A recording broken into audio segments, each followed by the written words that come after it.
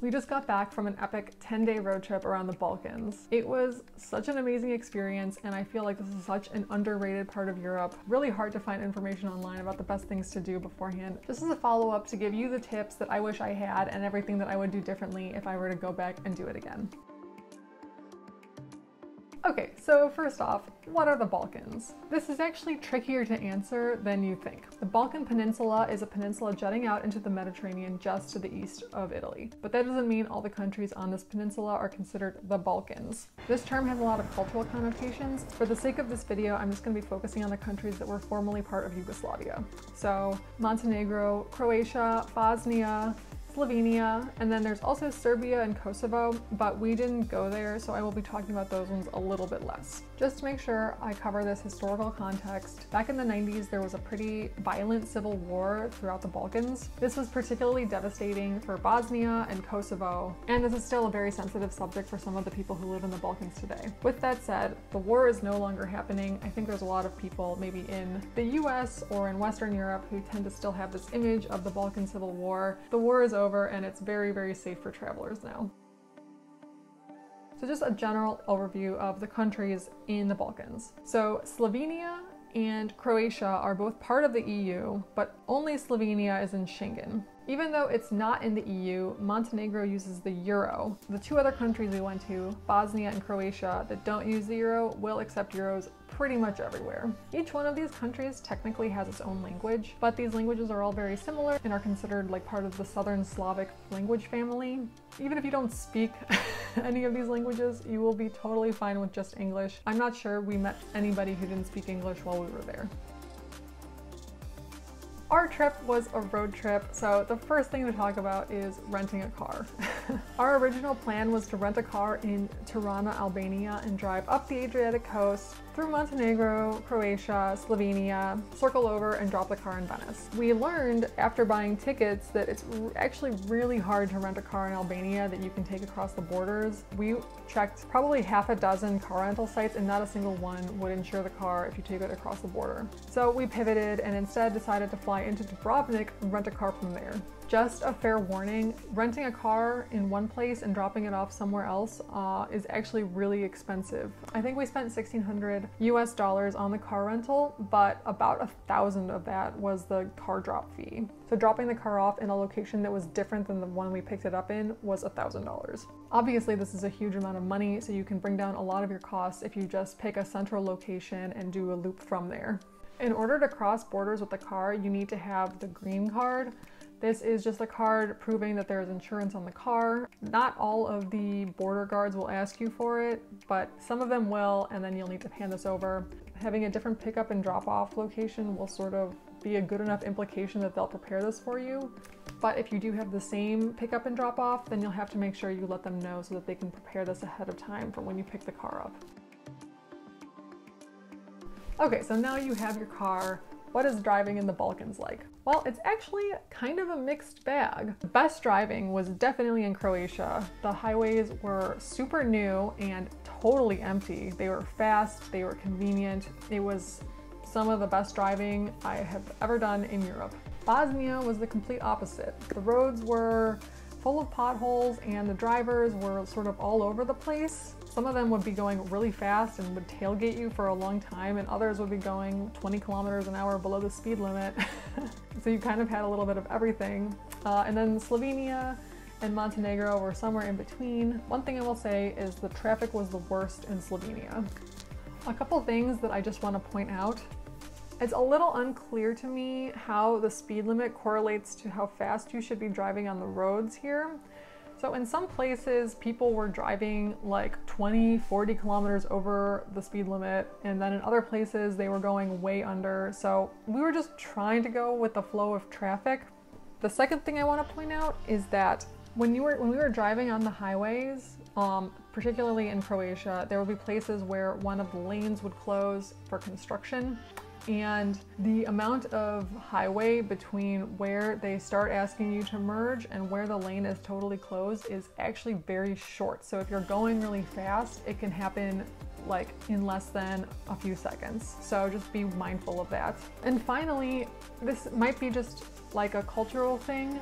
People won't pull over to let you pass. So if you're stuck behind someone going like kind of slow on a winding road, you will be stuck behind them forever until you just like make a move to pass them in the other lane.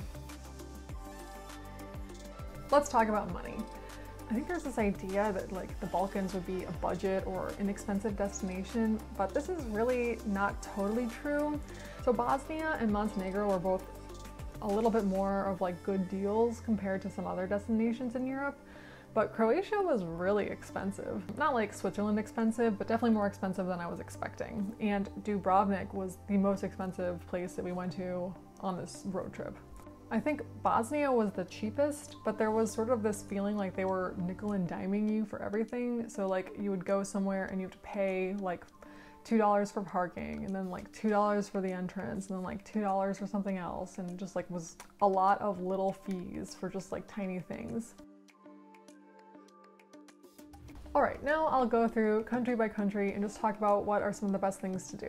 So we started in Montenegro, so I'll start there. Montenegro is a super tiny country, and it's also one of the youngest countries in Europe since it was declared independent from Serbia in 2006. Despite its small size, it has a lot of natural beauty. While we were there, we spent 2 nights in Kotor, the old town, and then we went on a day trip to see Skadar Lake, and we stopped at the beach at Sveti Stefan. If I were to go back to Montenegro, I think I would spend at least a couple days in Dermator National Park. That's a big national park up in the north of Montenegro. It's supposed to be really beautiful. We didn't go, but I would love to go back and go hiking there. I also wish we spent a little bit more time at the beach. Skadar Lake was kind of a miss for me. You can check out my Montenegro video to see a little more why that would be the case. It just didn't really do it for me. And then I loved the Kotor Old Town. The whole Bay of Kotor was so beautiful. I'm so glad we spent some time there.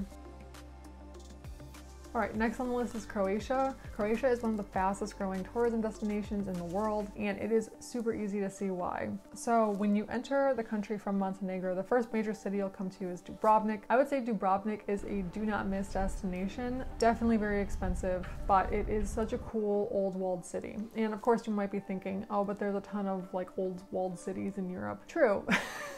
But Dubrovnik is just like so beautiful.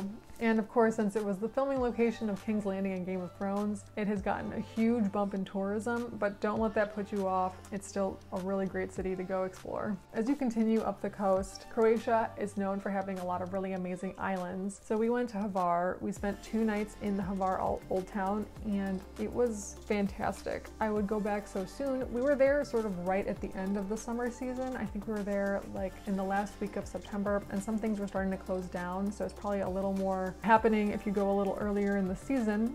I wish we could have spent a little more time there to do some of the wine tasting on the island, or maybe go and check out Brock, because that's where I guess the really famous beach is. After that, we took a ferry to Split. We had breakfast in Split and then drove to Plidovici Lakes National Park. This was one of the absolute highlights of the entire Balkans road trip for me. If you're in Croatia and considering not going to Plidovici, consider again. You should definitely go.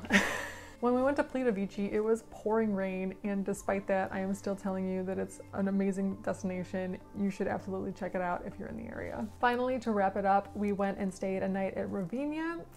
This is a city on the coast in the Istrian Peninsula, which is known for being a gastronomic destination and also very famous for its truffles. We really didn't get to spend that much time there. I think we took this unexpected day trip to Plidovici, and I think it's probably worthwhile to go back and explore it a little more. Even though I'm a little bit out of order now, we did take a day trip into Bosnia. We went from Dubrovnik into Mostar and then stopped also at Blagaj and the Krvica waterfall. In case you're not really familiar with the geography, the part of Croatia that Dubrovnik sits in is actually completely separate from the rest of Croatia. There is a little sliver of Bosnia that sort of cuts in between them to get access to the Adriatic coast. So there is sort of no way to drive between Dubrovnik and the rest of Croatia without entering Bosnia. Since we were already crossing the border, we thought, hey, let's make a day of it and go see Mostar. Most people visit Mostar as a day trip from Dubrovnik, and I think this is a mistake.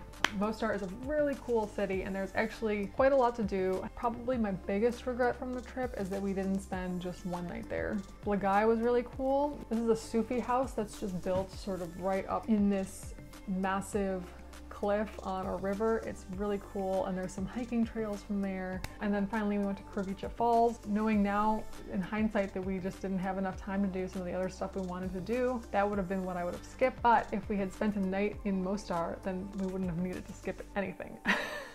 We've just scratched the surface by going to Mostar and going to Kravica Falls and sort of the things that every single person who goes across the border goes to see.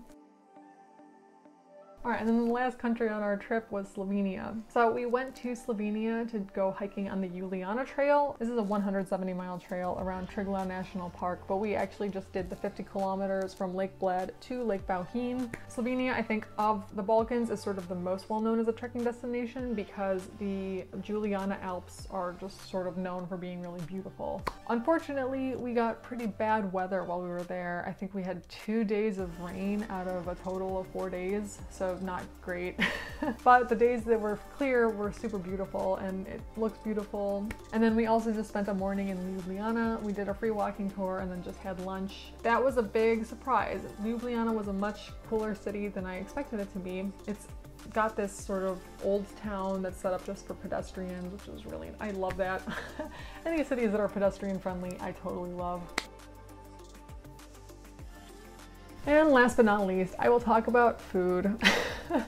No one is going to the Balkans as a culinary destination, but I just want to call out some of the better meals that we had while we were there. The two meals that really stand out: Konoba Manego in Hvar Old Town. This is a old house that has been converted into a restaurant, and I think their gimmick is it's like grandma's food or like mom's cooking. So they had one dish called like grandma's vegetables, and we got that and they were great. And then the second one I want to call out is my Slovenian dumplings in Ljubljana. Forget everything you know about dumplings. The Slovenian dumplings are completely different, but they're still totally delicious. This was the best food bargain I think we had on the whole trip.